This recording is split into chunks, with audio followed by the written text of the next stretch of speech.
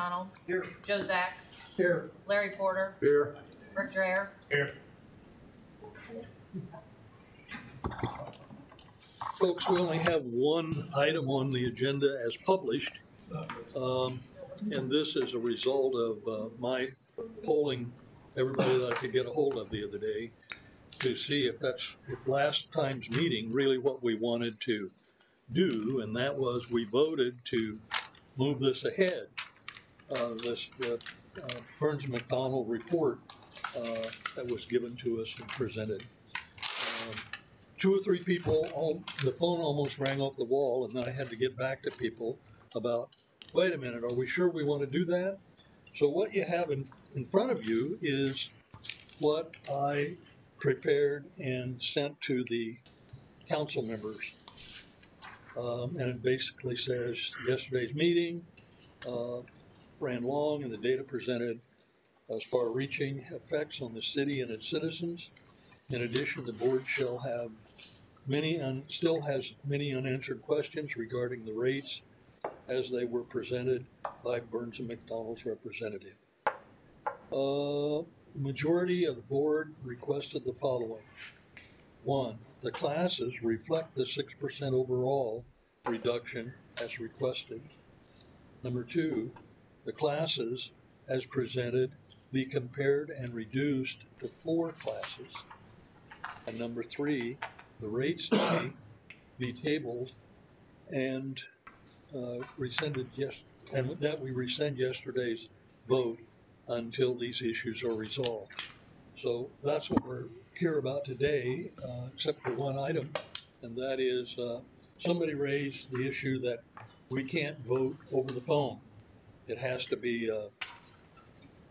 here and present. So that's why we're having today's meeting, to see if this is what you want to do and to clear up the telephone vote. Was this already sent? Pardon me? Was this sent? Yeah, it went to the council that day. I agree, this is not legal. You cannot have especially when you didn't get a hold of everybody, you cannot, this has to be a public vote. Right. Where everybody hears it. Right. And to call individuals and not have a discussion is not a public. Okay. And it's I think my error. This needs to be rescinded. Okay, it's my error. And that's why we're here today, to pull it back up. So, any other responses or questions? Yeah, okay. The vote that we had was, I don't know if we got the minutes, but the vote that we had was on collapsing to 4 rather than 12. It wasn't to support the rate committee. It was unfortunately, that was the way the motion was made, was to go with 4 or go with 12, and we voted down the 4. I don't know why this is coming back up to go to the 4. I don't know where this concept of going to 4 ever came up. It was never talked about in the committee. Why you brought it up, I don't know where the concept came from. When we asked about if we went to 4, what would be the impact, we were told that it would increase the residential rate substantially, and so we voted against that. Now, why we're bringing it back up, I don't understand. And we already voted it down once. Okay, the 4 came from the executive summary of the rate design report of May 29 of 2015. Which was voted down. It was never approved. It was voted down then? Yes. Okay. So I don't know where it was brought back up. By you, but it hasn't been brought up by this board. Okay. I haven't heard anybody suggest that we ought to be going down to 4, especially when it's going to increase the residential rates. Okay. Can't hear me. Okay. Jack? It would seem to me to be appropriate that if we were going to enter into discussing these aspects, that we put the rescinding the motion up for a vote. Mm-hmm. Would not be discussion on anything passed if it failed. There would be if it passed. I'd entertain a motion if that's what you want to do. Well, since I wasn't here to vote on that, I'm going to decline on making the motion. I'll be happy to make the motion Okay. that we rescind 1, 2, and 3 on this letter, and that we begin to look at this process differently. So, I second. with a second? Yes. Discussion? Further discussion?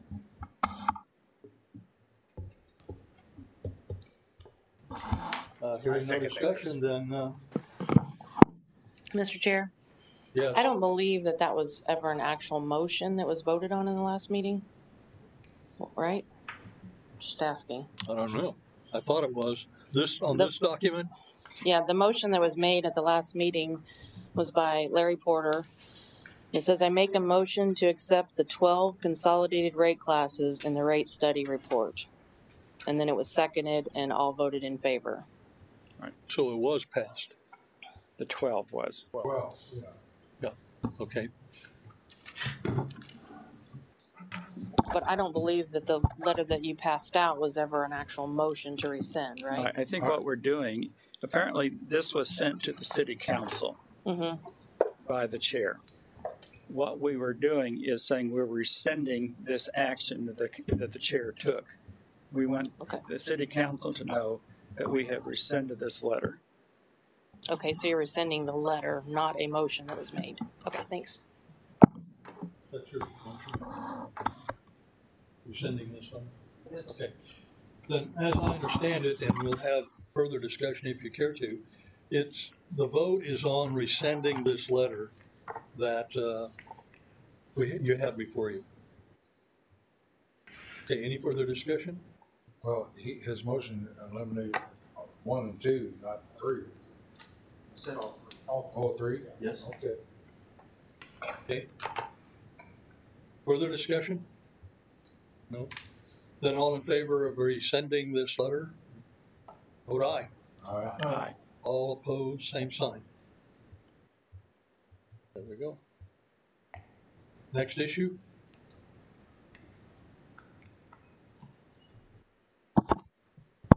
May I see a show of those hands again, please?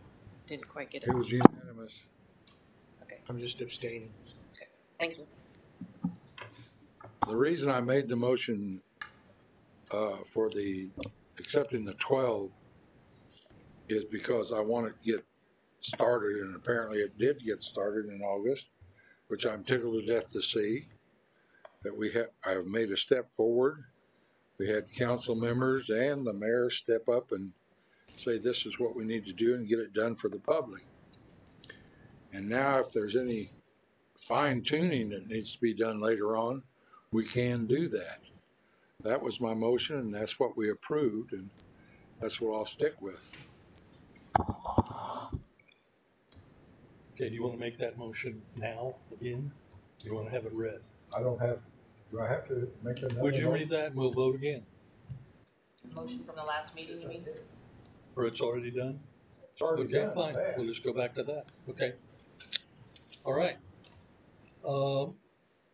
Any other issues? Yes, I do. I think it's time that we take a step back as a board with regards to this rate study. It was clear and it was very enlightening at the electric rate special committee meeting that we attended recently that this process for the rate study is just that. It's just the beginning. And there's going to be a lot more that needs to come into it. I truly believe that we're going to start looking at data versus just what we feel that we believe the meaning. And hopefully we're going to be looking at unedited data. And whatever that rate comes out, that's fine. But I just want to make sure that everybody's on the same page, that everybody sees what's going on. But I thought it was very refreshing that the two council folks and the mayor that was at the meeting are actually looking at the data and questioning some of the same things that we've questioned on this board. And I think that's a major step in the right direction. But I think it's still premature to decide whether 12 classes is the right number, or whatever rate is the right rate, how we're going to get the 6% out to across the board is a big definition that somebody's going to have to come up with. But I think it's a commitment we've made to the ratepayers. So it's going to be difficult to perform, but I still believe that it's way, way too premature to make a decision. But I do think that steps are being taken to review the operations at IPL. And I also think we're seeing things in the best interest of the citizens. And I cannot tell you how much I applaud the efforts of that committee was it last week? Tuesday. Yeah. Just this week. This week. It was fun though. We're here. This Tuesday, but it was very enlightening, and I truly appreciate it. Well, I want to second that. That was one of the best meetings that I've seen in a long time. Thanks to Mark and others. And the mayor was right on and very engaged, as well as Councilman Huff and Van Camp. Anyway, they did a good job, and this is tough stuff, and they were really wrestling with it. I was impressed with their work. Okay. Unfortunately, I wasn't able to attend the meeting, but I've heard reports on it.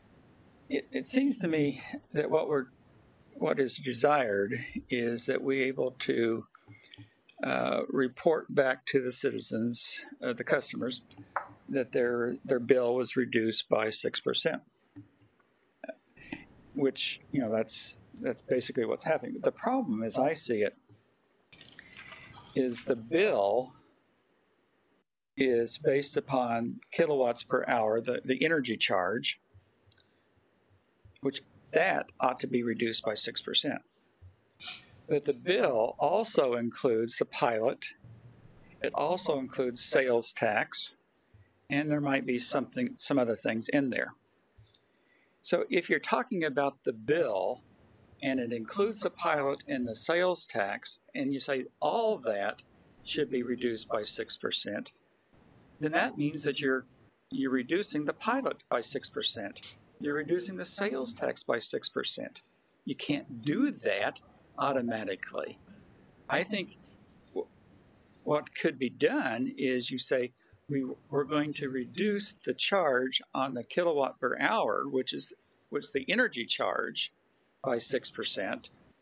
And then we're going to tack on the pilot and the sales tax, and if there's any other fees, I don't know what else is in there, then you tack that on to the kilowatt per hour.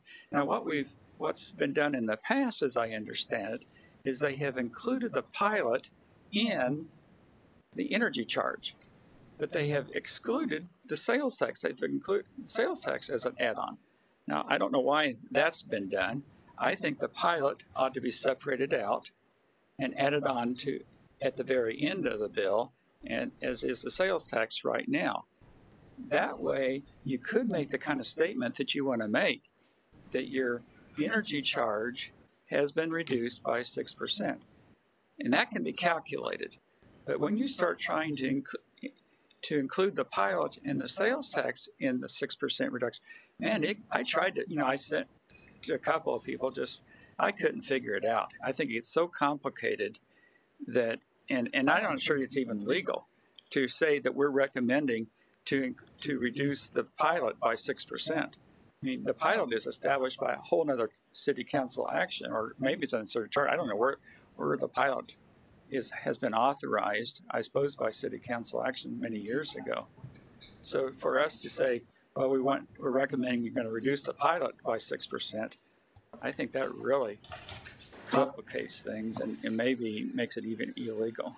Have we seen what the actual ordinance says when they did the approval for the 6% reduction?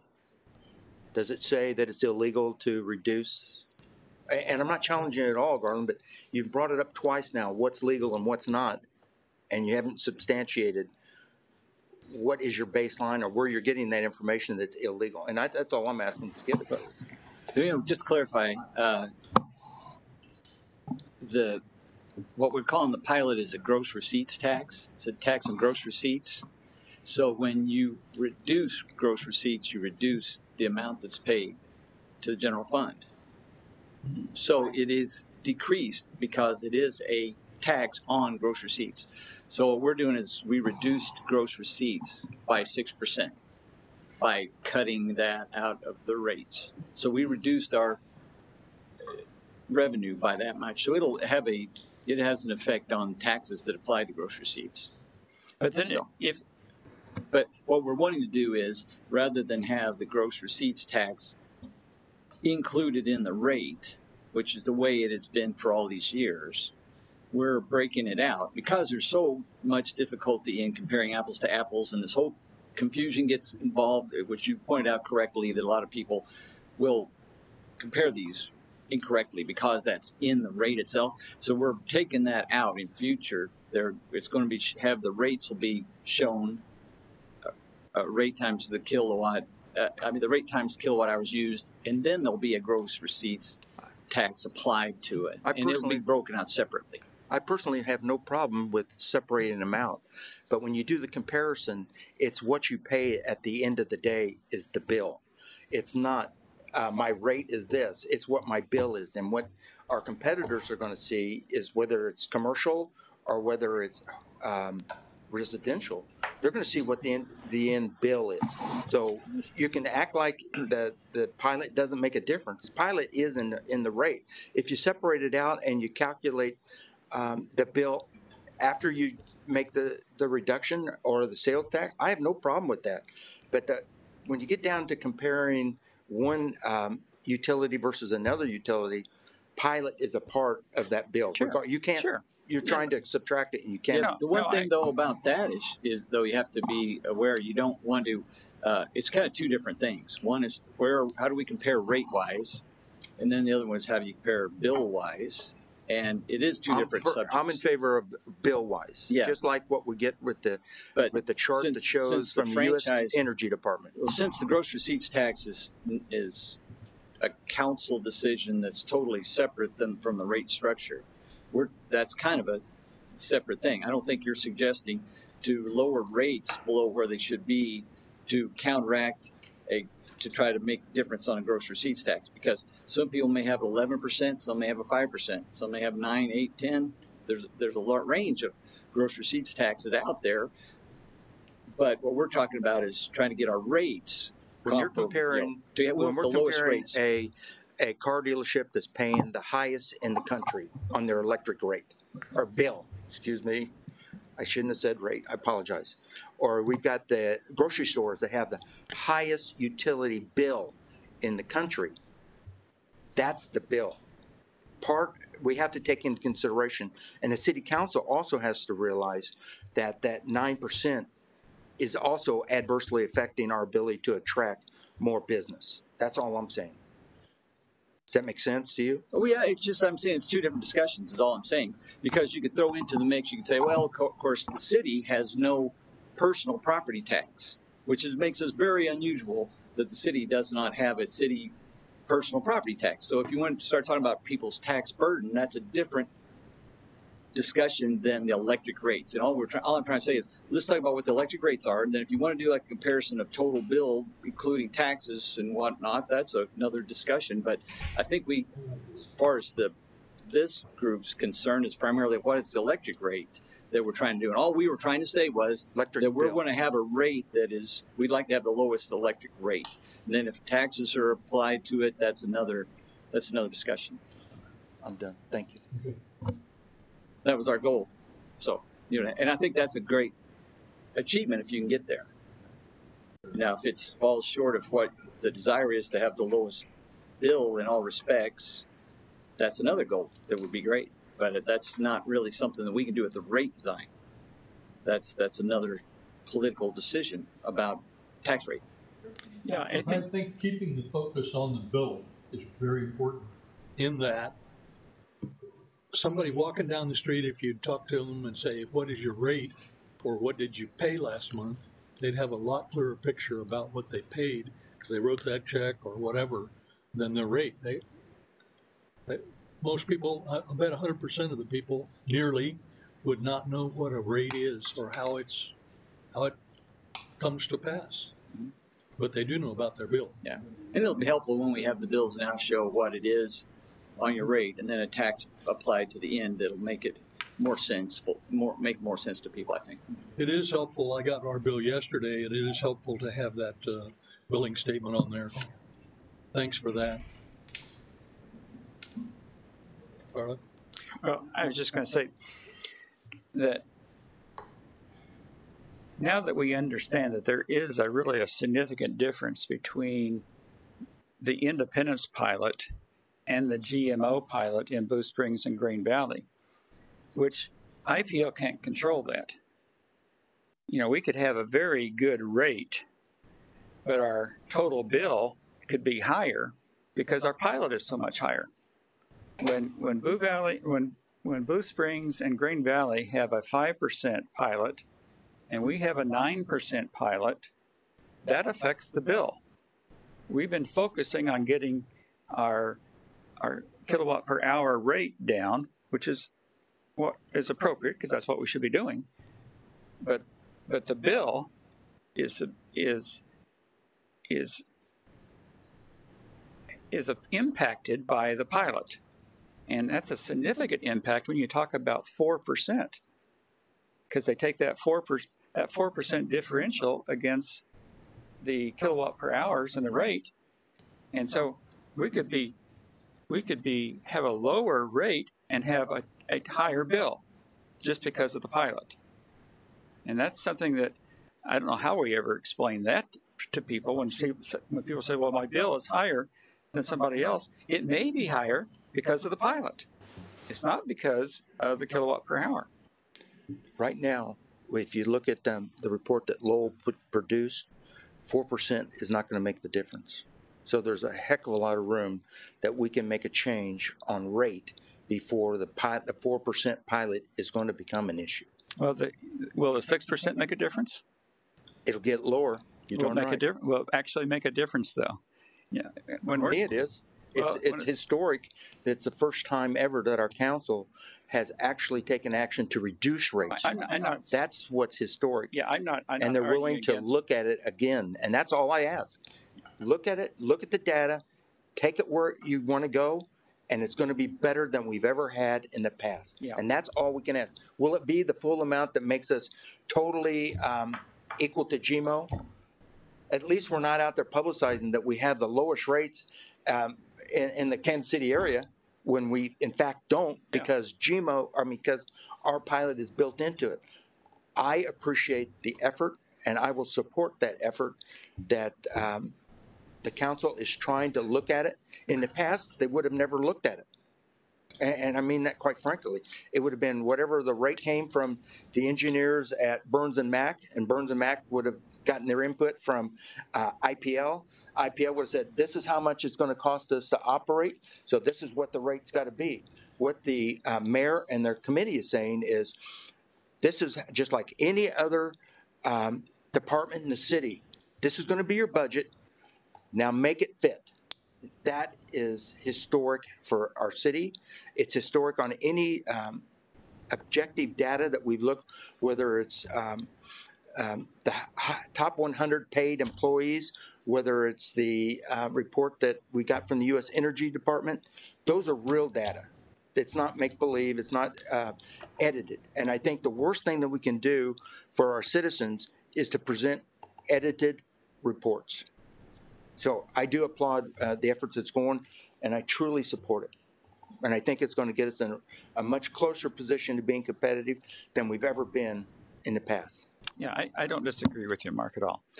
I am cautious about the proposed statement, not made by this board, but that we are going to publicize that we are the lowest rate in the region. I'm not sure we can make that statement. I think we have to be very cautious of that. Well, we feel like we can, if we can make that statement, we will. That's all we're saying.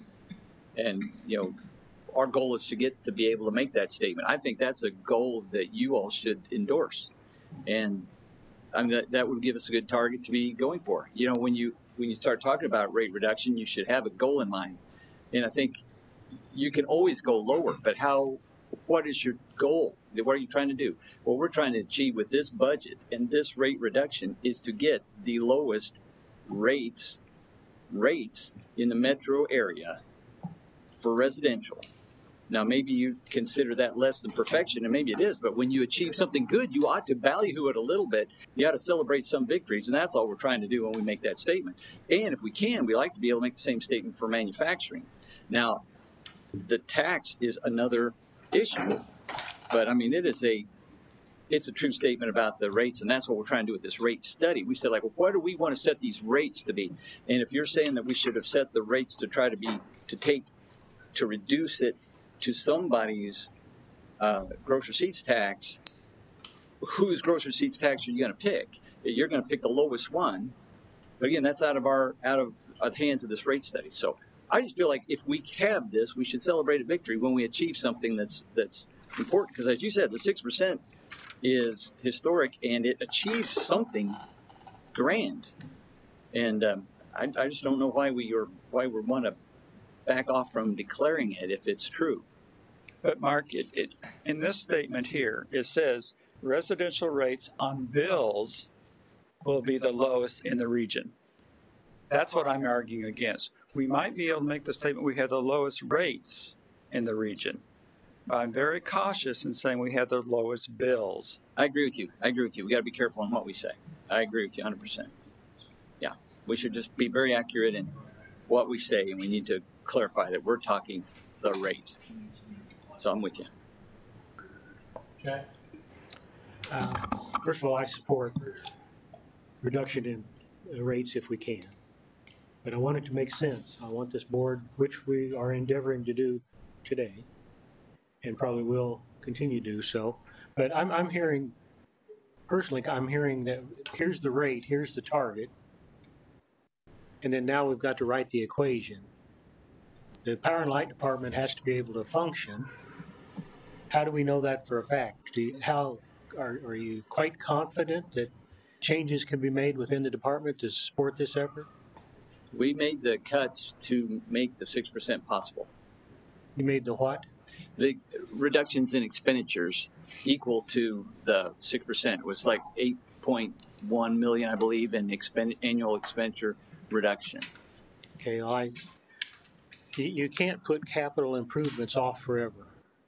And we're talking about this rate more or less being forever. And again, now see the finance, and I've said this several times, the finance is another leg of the stool, which we really need to talk about as we go forward. And so I'm with you 100%. I'd love to have that conversation. We don't need any oops down the road. So. Yeah, I'd love to have that conversation with you all about that. Thank you. Anything else? Two quick questions. One is, are we on target? Scratch that. Are we on target with regard to closing the plant? Yes. And are we, when will we get a report about the exempt employees and the overtime? Well, there's, as I tried to mention last time, we've got a internal audit going on. I don't know if our management analyst is here, as a matter of fact. And so he is, I really don't want to steal his thunder, but I guess he's being asked to do an internal audit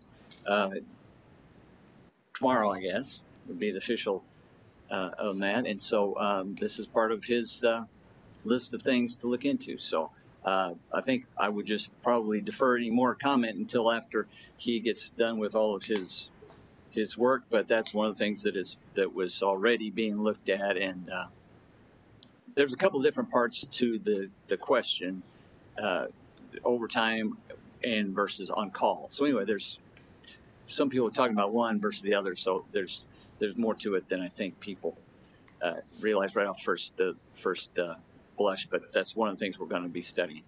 So the excess and overtime report will be part of his tomorrow? Is that what I heard? No, are you talking about just a report of how much overtime? Because we did provide that. You provided that, but we asked you for the exempt employees.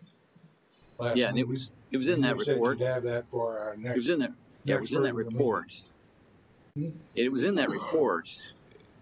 I By can't, it had I the can't tell the exempt boys in there. It has exempt next to the certain employees. Yeah. Oh, no. Okay, so you'd like to have more of a report? Okay. Anything else? That was it? The plant and one thing we wanted to quickly throw out really fast, this idea about, I mean, we can take a look at if there's a real interest in doing fewer rates. The one thing that the 12 was what our consultant thought was a reasonable number. But one of the things that we wanted to point out that I don't think we've done a great job is communicating is that the current rate is structures 22 rate classes, right? But there's a bunch of permutations within each of those classes. So the simplification is more than just 22 to 12. It's a lot more. For example, the residential class, it has 10 permutations depending on usage with those declining block rates. So you eliminate all that, we've gone to 2. So so it just goes, in each of the 22 classes, there were a lot more permutations, which we are eliminating. So it's more than 22 to 12. It's really quite a bit more simplification than that. So we'll be happy to go over this more, take a look at it, see if there's additional consolidation that's possible without messing it up. But I just wanted to make that point that we hear you about the need to do it, make it as simple as possible. So the only thing on record from us right now is the motion that was passed last time to support going to the 12 classes. That's the only thing on record right now.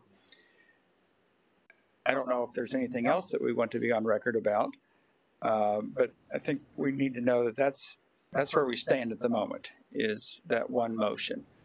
Mark, you indicated that this is a process. I don't know what that means.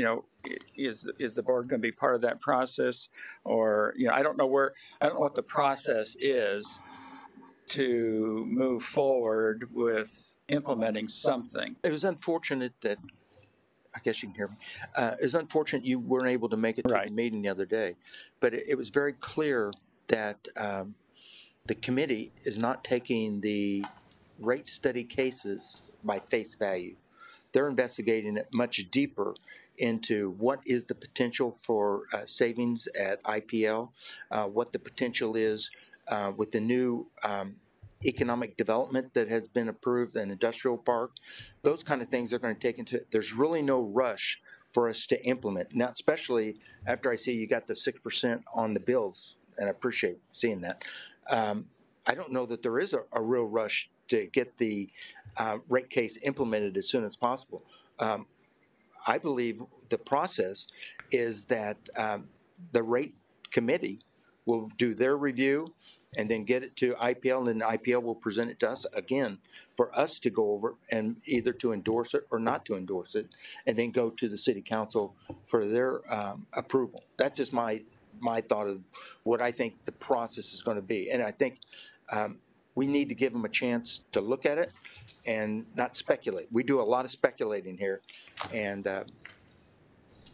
in some cases, because of some of the data we've received in the past, speculation was the only thing that we had because we didn't get the real data. But I think this is a step in the right direction, and that's where we stand right now. That makes sense? No. So basically, we're not going to be doing anything on this. We're waiting for the committee and another part of the process that will come back to us. Is that kind of what you're saying? That's how I see it. Okay. I just wanted to understand what our role was. Did you see any differently? no. I want to go back to overtime. You the analyst or the? Yeah. Mark Tomaperry. All right, Mark. Mark, you got to use the microphone there if you're going to answer your question. You don't have to answer. Just listen. A neighbor of mine knows somebody at the Power and Light, works at the plant, was bragging that they get 2 hours overtime every day. They haven't worked hour of overtime. And they're proud of it. So when you find that person, I'd appreciate knowing. That's all I have. Yeah, they were probably talking about on-call pay. That's what I was saying. Anyway, not to get into it too much now. No. But that's what I was saying when Please there's a little bit of difference between Please on-call don't. pay and overtime pay, and we're aware of it, and that's what we're going to have to look into. Would you consider that abuse? Well, it just depends on what the circumstances is. Sometimes on-call pay is a good idea. On-call pay is what guarantees that someone will answer the phone. If you don't have on-call, I think you probably have this maybe in your industries, but if you don't pay people to be on call, they don't necessarily respond when they're called in because they may have already gone out and had a party or something, and they're not in a condition to come in or something like that, or they may have gone to a lake. So a lot of times you pay people to be on call. Come on, So Mark. I an was overtime on rate? call, Right. and I answered so many Sundays and Saturdays, and I went. Right. If I'm on call, I'm not going to go out and get drunk. That's what I'm saying. If you're 'Cause on that's call, part of my job. Ask that man. Right. He was my boss. so I'm just saying there's a difference between overtime paid when someone actually comes in, and then there's on-call pay. So what we have to do is there's different issues here, and we just separate them out, and that's going to be part of what we're talking about. That's So every there's no day. easy answer to that right this second. So if you say, is Okay. on-call good? He'll have it all for me. I know he will. Yep. Well, He looks like a good man. we're looking into it all, and we're going to have some policy changes based on this review. That's all I can really say right now, and I just don't want to jump out ahead with it. Okay. Okay, anything else? I make a motion. we Wait, adjourn. Jack. Two points. First one, I just want to tag on to Larry's comments there. Since I'm the senior guy, years ago, and actually it was in the later 60s, the crews would go out to repair a transformer or a pole or whatever the emergency might be, but you could be guaranteed that they come in as you're coming to work at 8 o'clock in the morning. So the crews were staying out as long as they could to capitalize on the situation. The director at the time, and I'm saying this because nobody here was working at that time, so I can't offend anybody. The director at the time says that's going to cease. That's not efficient. That's not economical. I'm going to have certain management people inspect the site, see what's needed, have the people called in, and stay with them, and then when the job's done, we go home. So that's kind of where that started. And it was like 2 hours a day was the standby fee. So a little history to go along with that aspect of it. Back to the rate study. Seems as if I noticed in looking over the presentation that the consultant recommended doing away with the tiered kilowatt hour usage. And then charging a flat rate for all the kilowatts. It seems to me to be a negative to have to, that, if we weren't reducing the rate, then that customer would pay more for their energy. And even though we are reducing the rate, is it enough to overcome a flat rate rather than a tiered rate? Everybody understand? And there's not a consultant here to answer that question. But Jack, I think, as I understood it, that the different rate structure was that the more you used, you got a bigger discount. And so we were encouraging over usage. And I don't think that that's the right thing to do either. I think we want to encourage conservation as opposed to encourage usage. And so that's, as I understand, that's why they talked about going to the flat rate to. That's right. Is that right? Yeah. And that's, again, then that kind of goes back to that other document, that EIA kilowatt hour comparison. It's based on, it can be skewed by the fact of usage. So if you have those declining blocks, the more you use, the cheaper it gets. So then if you take that total bill and divide by kilowatt hours, cost per kilowatt hour is less with the same rate. It depends on the amount of usage can affect that. That's why we don't really use that in our comparison with the other utilities, but it's an interesting statistic. It's just that I'm just saying so it does affect the end result, Yeah, and so what we're and it doesn't affect it positively. right. So but yeah, I mean that's the recommendations pretty much for the reasons that Garland mentioned. I think is why he was suggesting to go away from those declining blocks and go with this flat rate, which Again, philosophy on why it's there and why it's not there, it's not what I'm talking about. I'm Right. just saying the customer will see different economics with the flat rate. right. Thank you. Anything else? Motion to adjourn? Second. All in favor, say aye. Aye. Thanks.